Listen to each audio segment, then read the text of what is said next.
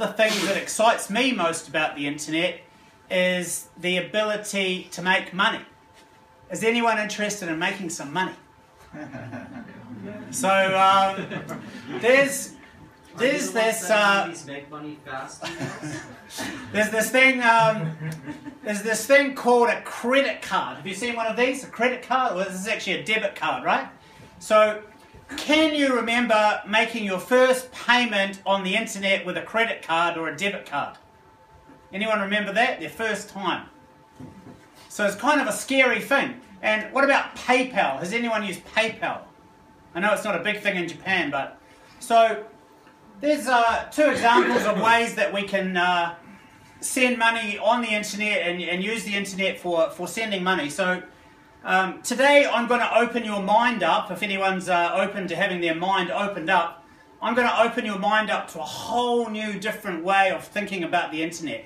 And some people call this Web 3 instead of Web 2. You know, this guy is Mike Tyson. He's into the Bitcoin business. He's got ATMs that you can get money out of, just like him. So this is a bit of an interesting thing that's going on there. And I'm going to talk a little bit about how Bitcoin can change the world. And also, maybe you know this guy here, Richard Branson. He's invested over $30 million into Bitcoin startups so far. So I'm now going to just play a quick video, and hopefully this is going to work quite well and be easy to do. Yoriko, how do I get into the how do I get back into the like the start of the the desktop? Go escape again? No, not working yet. Might just make it smaller. That's a good idea. All right, so we're going to watch a quick video, which is going to explain things much better than I can. So hopefully we're not hooked up to the sound yet.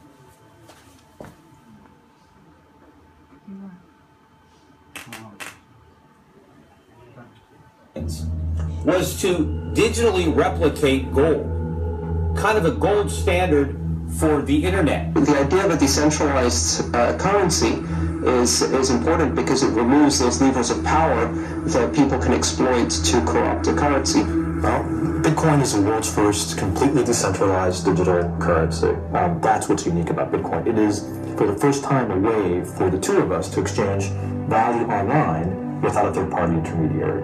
Until the invention of Bitcoin, for you and me to exchange money online, we had to employ a third party, like PayPal, like Visa, like MasterCard. Bitcoin's value is at an all-time high again. Its market cap is now twice what it was at the 2011 peak.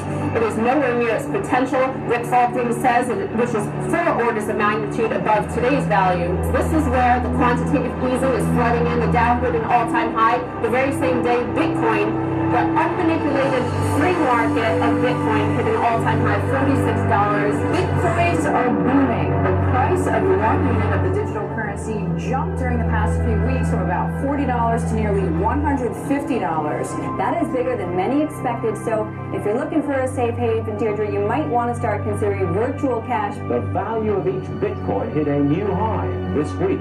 As of right now, it's around $450. That is the value of 1 Bitcoin. What people don't see in the background is hundreds and hundreds of startups that have significant innovation that are being invested in by mainstream investors and that are creating thousands of jobs right now. So Bitcoin is a little island of growth and jobs and opportunity and innovation. It is a form of internet cash, a virtual currency that can be traded online, and Bitcoin has been taking off. Some guy just transferred the $6.5 million using Bitcoins, and it cost him 6 cents. Now the PayPal fee, that would be $188,500.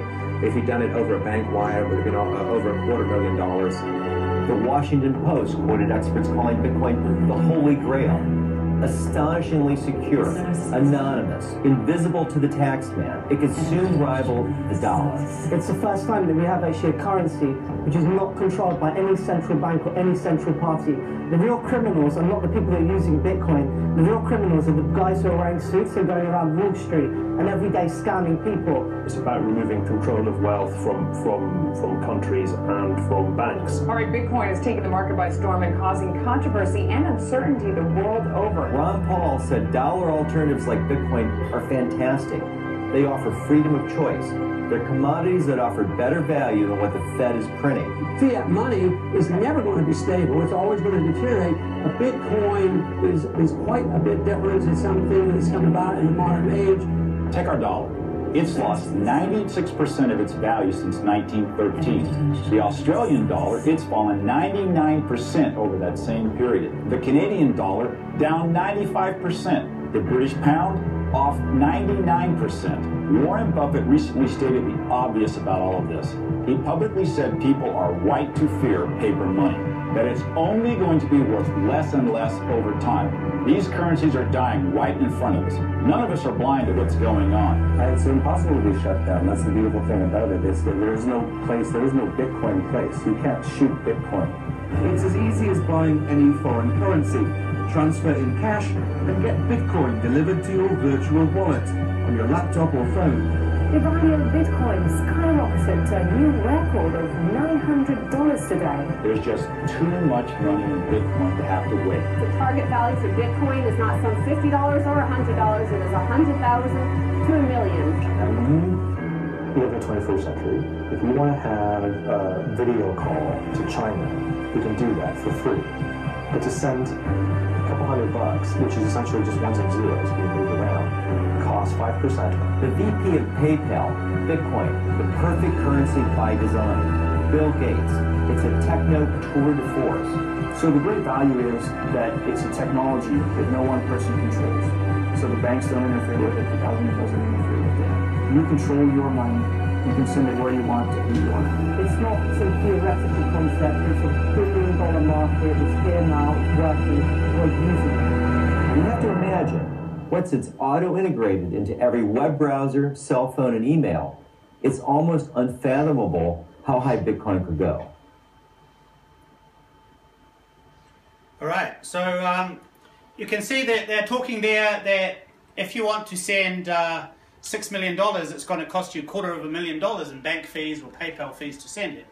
But maybe for you and me, where they're talking about sending $200, and it still costs the same amount. It costs 4 cents to send it with Bitcoin. So that's one immediate advantage, and I hope you take the chance to try it out and just see how easy it is to do and save that $20 that you may be able to save. I've got a team member in the Philippines, and I pay her about $180 a month. She works part-time in our team, and she saves $20 a month, which is a huge amount of money in the Philippines, just because I pay her in the Bitcoin.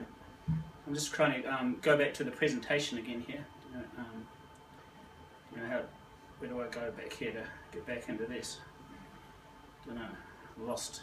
Here we go. Hopefully it's all right. Okay.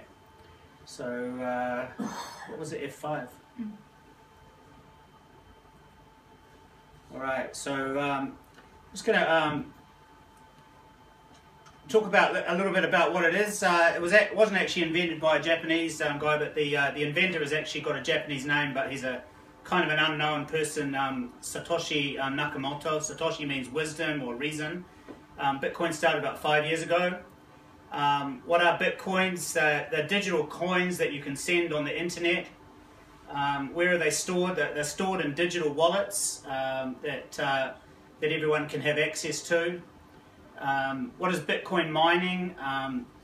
Bitcoin mining is done by increasingly clever computers making equations that unlock coins on this thing called the blockchain. So you unlock a block and then you mine you process the coins. At the moment, about 16 million coins have been processed, and there's allowed to be 21 million processed. So we're about 3/4 of the way through processing all the Bitcoins, and they're getting harder and harder to find.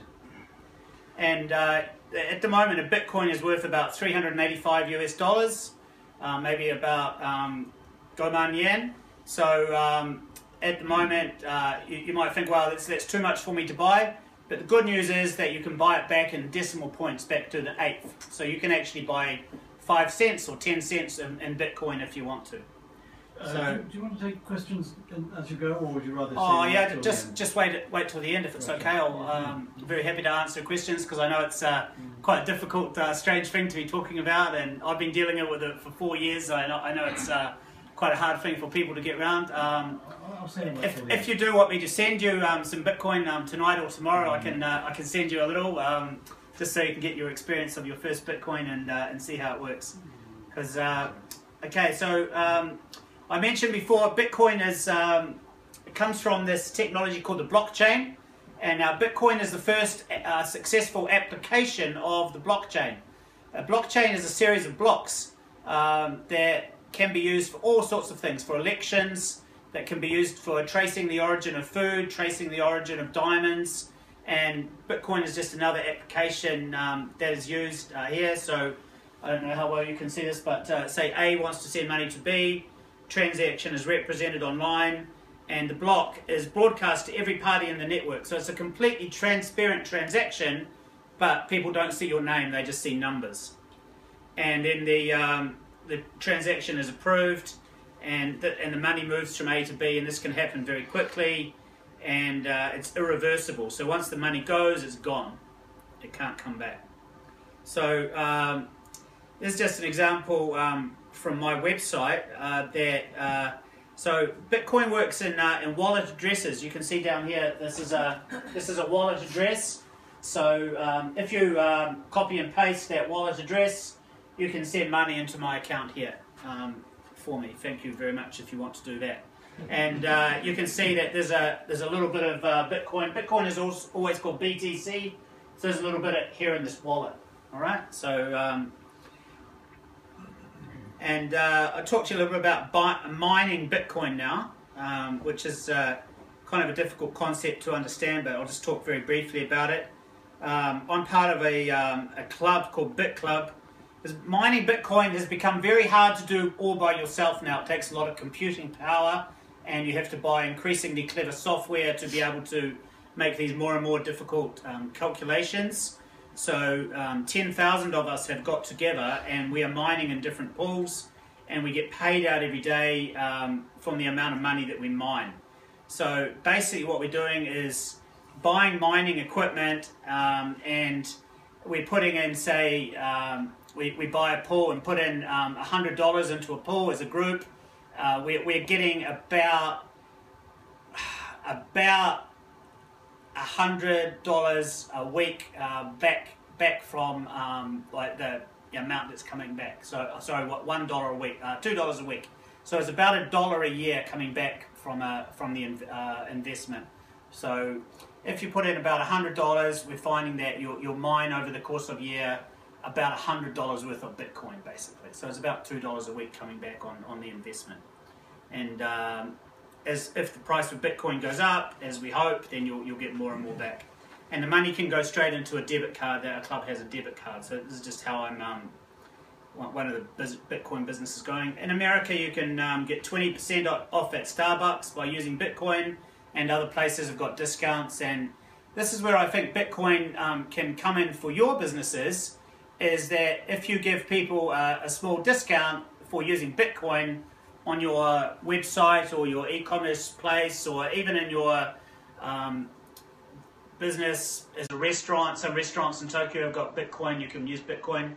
If you give people a discount, they'll remember you for being special for using Bitcoin, and obviously the transaction doesn't cost you as much and doesn't cost them as much, so you're passing that saving on to them, and this is a good way of getting started and getting it into your business. This is kind of what a Bitcoin transaction looks like. You can either use those kind of codes that I showed you before, or you can just use a QR code for transferring Bitcoin. So just put your phone up, just open up an app in your phone and just go like that and flick it, and you can transfer Bitcoin around just very quickly and easily. It's super easy to do once you've spent a few minutes learning how to do it. This is our website that my wife and I run, and we've got a team of a few people around the world in different countries. We've got a Bitcoin wallet for everyone up here. and you can send Bitcoins to other members of our community. You can show off your social media places here, and you can blog and the website and things in here. And